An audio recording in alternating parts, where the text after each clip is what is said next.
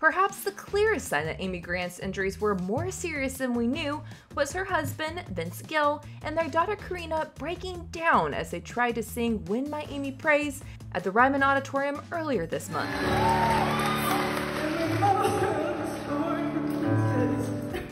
Quote, "I'm just like my dad," Karina said, alluding to the fact that Vince Gill has a good cry daily.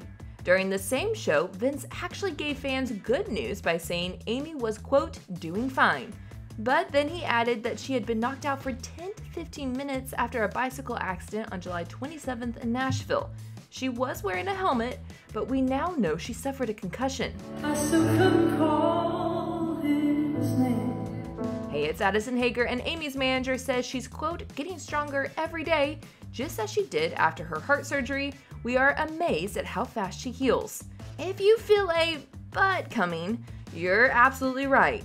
First, let Amy know you're thinking of her, and then tap subscribe to stay up to date on this.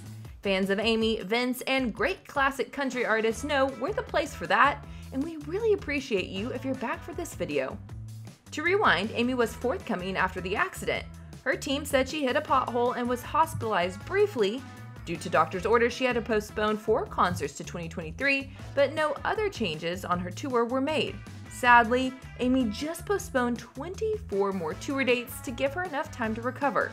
That's 2 months worth of shows, giving her nearly 4 months off the road total, as her next show won't be until late November when her Christmas tour with Michael W. Smith begins. Quote, "She wants to be able to give 100% when she tours, and unfortunately, we do not think that will be the case by the time rehearsals would start for the fall dates." The statement indicates that she's now alert and appreciative of the good wishes and prayers being sent her way. Quote, "She feels the impact of the collective good will extend her way." Fans filled her social media feed with good vibes after her initial announcement, and even with the sad news, they'll surely do it again.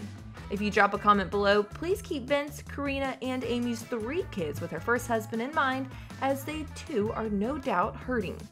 All of this came 2 years after Amy underwent surgery to correct a PAPVR condition in her heart.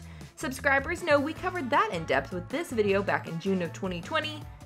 Grant was very forthcoming about that surgery, sharing photos and appearing on morning television to talk about it in hopes others may recognize signs of the birth defect.